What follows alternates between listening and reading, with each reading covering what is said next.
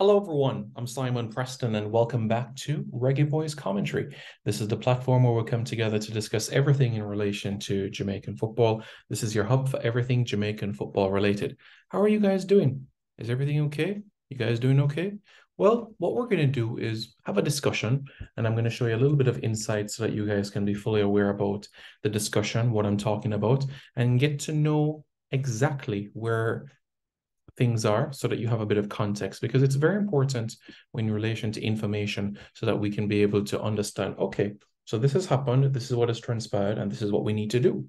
So that's why I think information is incredibly important from that sort of standpoint. You know what I'm saying? So if you guys haven't already, I encourage you to hit the like button, and after you hit the like button, to hit the subscribe button to Reggae Boys Commentary as well. All right. So with that being said, now let's go right into the matter, shall we?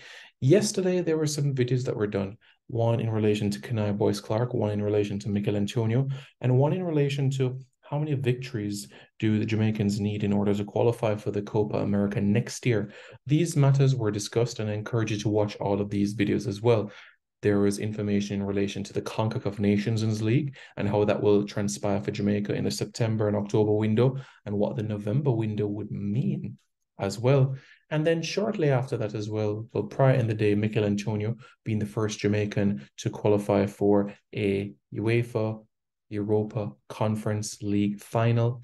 And also, Kanai Boyce Clark was been offered a 3-year deal at Reading. And once more, we send a massive congratulations to Darren Moore and his team for advancing to the League One playoff final. We send congratulations as well to Amari Bell for being in the Championship playoff final.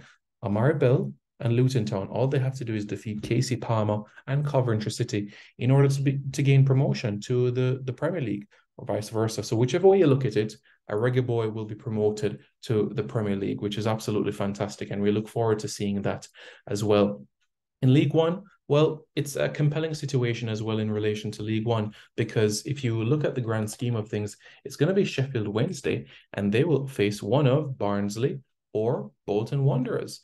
Either Barnsley or Bolton Wanderers, one of the two teams they will face. And in League Two, Adrian Mariappa and Salford City, two victories away from heading into the League Two playoff final. And in relation to that in particular, Salford City, they hold a 1-0 lead from the first leg against Stockport County, the mini Greater Manchester Derby. So let's get right into this video, shall we, and analyze the information that lies here. All right, so that's what we're going to do right now. And we're going to break some of this down so that you guys can be fully aware about things. Okay, so what we're going to do in particular is look at the Gold Cup. All right, we're going to look at the Gold Cup. Jamaica. What is Jamaica's record like at the Gold Cup? Something that we've already discussed before, but in particular, the points that we're going to make mention about, the points that we're going to look at, is in relation to goals. At what minute do Jamaica score their most goals at the Gold Cup? Well, the fact of the matter is that Jamaica have scored 57 goals in Gold Cup history, and we're going to map them out. We're going to map out every single one of them, and I'm going to give you all the details that you need in relation to all of these Gold Cup goals. Okay? So first thing first, let us look in relation to Jamaica's first appearance at the Gold Cup in 1991. Jamaica's first goal came in the 39th minute from Roderick Reed. That's right, the 39th minute from Roderick Reed. But that wasn't the most frequent goal that Jamaica scored in Gold Cup history, not in that time frame. We'll get to that later in this video. The first time that Jamaica scored 2 goals in a game at a Gold Cup was also in 1991 as well, against Canada. Hector Wright and Roderick Reed scored in the 42nd and also the 63rd minutes. In 1993, well, history was created as Jamaica won their first ever game in Gold Cup history against Honduras. The Hondurans, they took the lead, but guess what? The Jamaicans fought back. Jarrett equalized. Paul Davis made it 2-1, and Walter Boyd sealed it off with 12 minutes to go. In the last group stage game, it was Jamaica against Panama. The Panamanians took the lead, but guess what? Jamaica made it 1-1 thanks to Paul Davis. In the semifinals, Hector Wright scored in the 17th minute. And in the third place playoff, Jarrett scored in the 89th minute. That's right, 89th minute. We'll now head over to 1998. What happened in 1998? The goals came in minutes 14, 67, 55, 41, 62, And we fast forward now to 2003 because there wasn't a goal scored at the 2000 edition of the Gold Cup. Now, in 2003, Jamaica's goals came in the 30th and 73rd minutes on Andy Lowe and Andy Williams. Remember, he had to retake his penalty because Estrada was off his line, and then Andy Williams took the penalty again, and Andy Williams converted. Yeah. And now in 2005, the goals flowed. Every time that Jamaica scored in the opening 10 minutes of a game, Jamaica has won the game. I repeat, every time that Jamaica has scored in the opening 10 minutes of a football match at the Gold Cup, Jamaica has gone on to win that game. And Jamaica has scored 5 goals within the opening 10 minutes of a game at the Gold Cup. 2 of them came against Guatemala in 2005. Luton Shelton in the 3rd minute, Ricardo Fuller in the 5th minute, Andy Williams in the 45th minute, Jermaine Hugh in the 57th minute. In the 3-3 draw against South Africa, Jermaine Hugh, minute 35, Damien Stewart, minute 45, Teofur Bennett in the 80th minute. In the quarterfinals, Ricardo Fuller scored in the 88th minute. Jamaica's sole goal at the 2009 edition of the Gold Cup came against El Salvador, and Omar Cummings scored in the 70th minute. In 2011, though, bam, bam, bam, the goals just came and came and came. Luton Shelton, minute 21, shot Ryan Johnson, minute 39, Demar Phillips, minute 79, and Omar Daly, minute 84. Against Guatemala, Demar Phillips a brace, minute 66 and 76. Ryan Johnson, in minute 36, scored against Honduras. 2015 now. In the 2015 edition of the Gold Cup, Gareth McClare scored in the 13th minute, and Joey McAnuff in the 48th. Rudy Austin in second half stoppage time added. And then Gareth McCleary in minute 72. But another early goal followed in the quarterfinals, Giles Barnes against Haiti. And guess what? Jamaica always wins their games where they score in the opening 10 minutes of a Gold Cup. Darren Mattox, minute 30. Giles Barnes, minute 35 against the United States. Darren Mattox scored in the 78th minute in the final. We'll go to 2017 now. And in 2017, goals came, a lot of them in the second half. Romario Williams, Darren Mattox. In the quarterfinals, Jamaica scored an early goal. Yeah, Sean Francis, minute number 6. And guess what? When Jamaica scores in the first 10 minutes of games, they go on to win. Yeah, Romario Williams, minute 50. Taxi, minute 88. And Javon Watson, minute 50 in the final. In 2019 now, Jamaica scored some first half goals. Deva Orgil, a brace, minute 15 and 41. Damien Lowe, minute 56. Minute 14 against Curacao. In the quarterfinals, it was a goal in the 75th minute from Darren Mattox from the penalty spot. Shamar Nicholson scored against the United States in the 69th minute. And in 2021, early goal. That's right. Early goal against Suriname from Shamar Nicholson. So Jamaica scored 5 goals in the opening 10 minutes of games at the Gold Cup, and they've won all of those games. Bobby Reid, minute 26.